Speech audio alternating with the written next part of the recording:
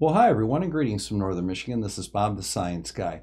Today I want to have a look at something that we're all familiar with, but really don't understand that well, and that's time.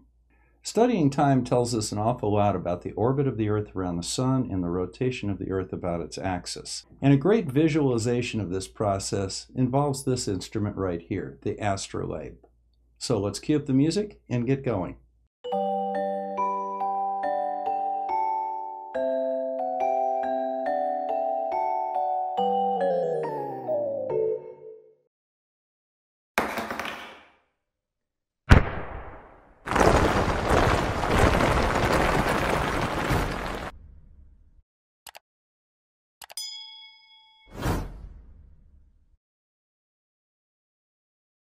Now, many people in my generation, when we want to know the time, we just look down at our wristwatch. This happens to be mine.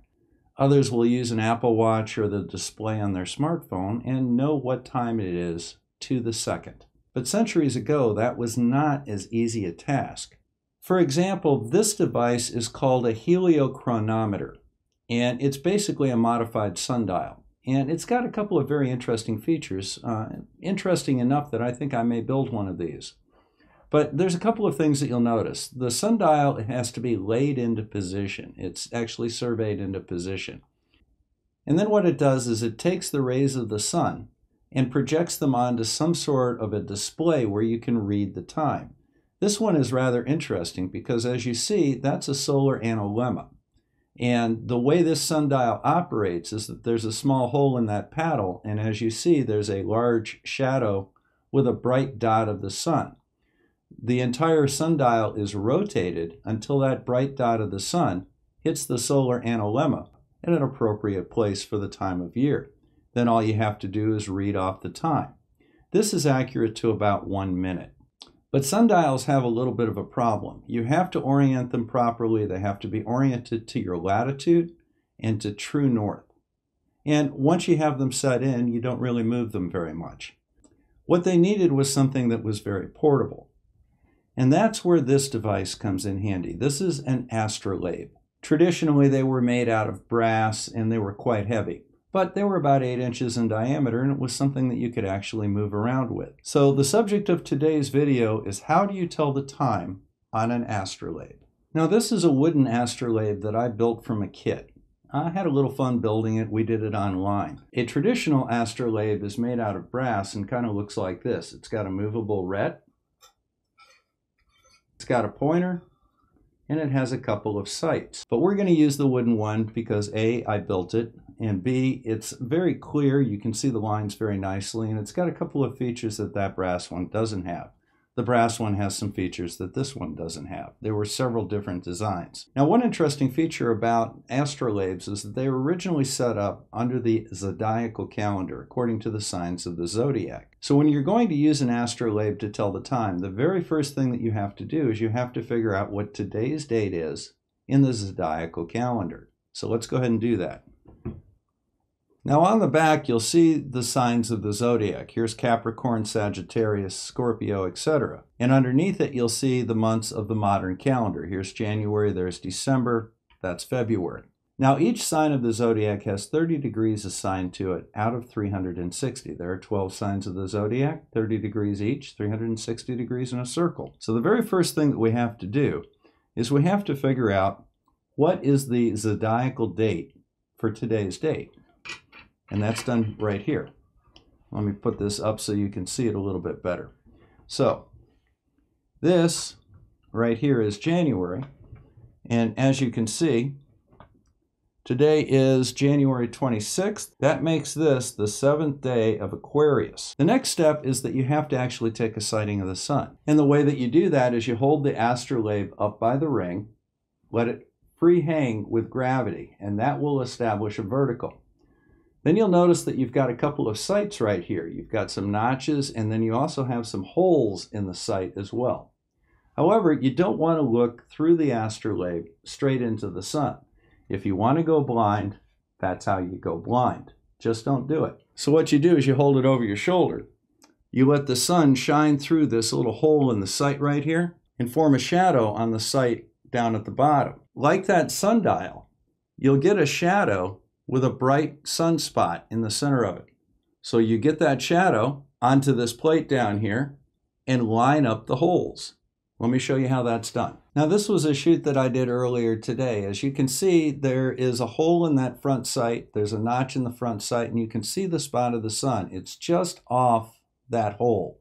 So it needs a little tweaking on the alignment, but that's getting very close. Now once you have the sunspot lined up with the hole, you're done. Because once you have that sunspot lined up with that hole in the sight, you have the altitude of the sun. And in this case right here, you'll see it's 24 degrees. Now the next thing that we'll do is we'll turn the astrolabe over onto the side that has the ret on it. Now here you'll see a series of grids. This lower grid is dawn. That is the horizon line. Now each of these demarcations coming up are 5 degrees. So that's 5, 10, 15, 20, 25 degrees. What we're going to do is we're going to line up the 7th of Aquarius with the 25 degree marker. Then what we do is we take our ruler and we bring it over to the 7th of Aquarius. So there's the 10th, 9th, 8th, 7th. And then we simply read off the time. And when we do that, we find that we have 10, this is 30, it's one hash mark back, so that's 10:25 a.m. But let's pull up Stellarium real quick, and we're going to see when the sun was 25 degrees in altitude today. It's about 11:18 in the morning. So why is there a difference in the time on the astrolabe compared to the time on my watch? Well, that has to do with solar time versus civil time. Well, my time zone is centered at 75 degrees west longitude. That's basically Albany, New York. I am 9 degrees west of that position. So as a result, solar noon in my position will not be 12 o'clock. It'll be 12 o'clock in Albany, but I've got to wait 36 minutes before I have solar noon at my location, so it'll be 12:36. So let's go ahead and go over to date and time and see the astronomical data for today. So here's the solar graph for Gaylord, Michigan. Now let's go down to today's date, January 26th. Now solar noon is when the sun is 180 degrees due south of your position. It's basically when it passes your meridian or your line of longitude. And according to this, solar noon in Gaylord, Michigan is at 12:51.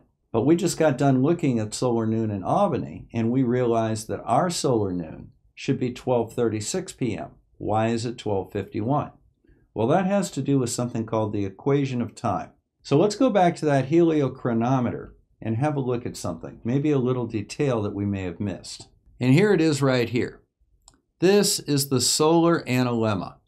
This is related to what's called the equation of time.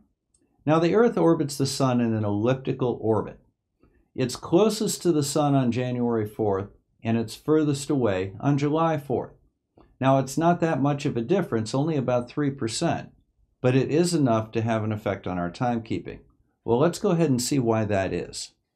A lot of people seem to think that the Earth rotates once every 24 hours. That's not true. It's 24 hours from noon to noon at any given spot on the Earth.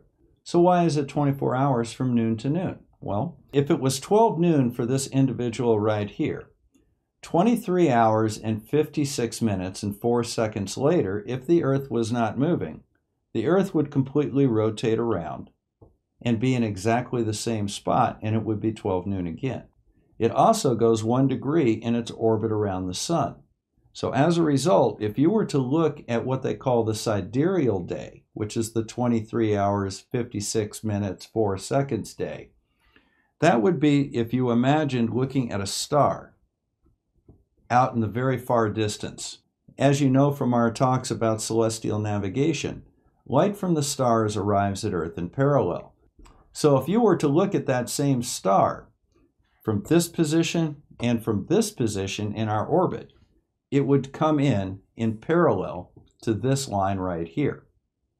So going from this point around in one rotation back to the exact same position in reference to this star is called a sidereal day. Now at the end of the sidereal day, we've also moved 1 degree in our orbit. So the sun is no longer here. Now the sun is over here and it's changed by 1 degree. it won't be noon at this spot because you've got to come over another degree. So the Earth needs to rotate another 4 minutes to go that 1 degree to again point at the sun. Now, as a consequence of that, we can tell that the orbit of the Earth moves in that direction. If it moved in the other direction, 1 sidereal day would bring us back to this position right here.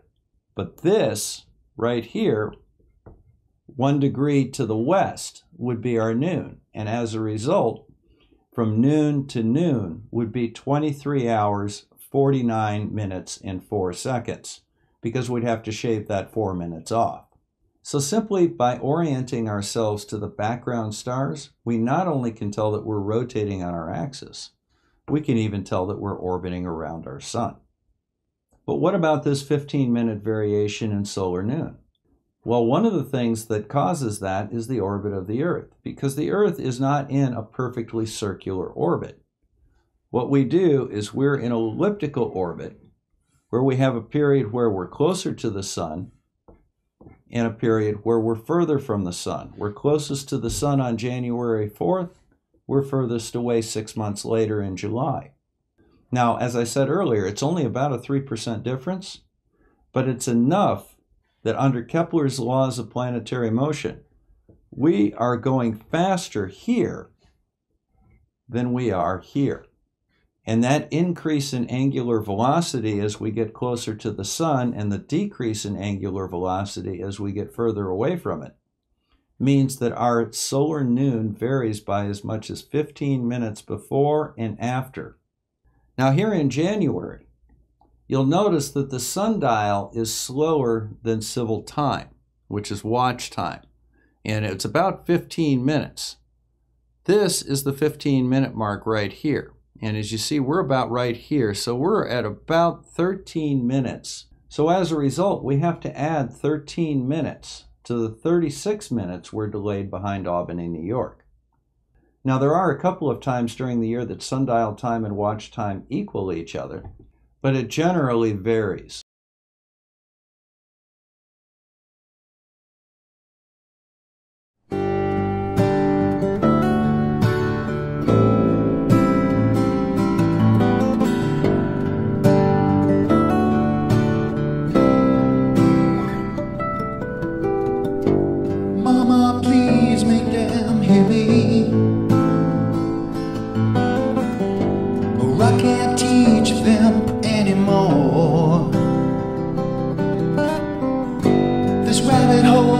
Too deep for me. Feel my brain getting real sore. Above the science guy. Above the science guy.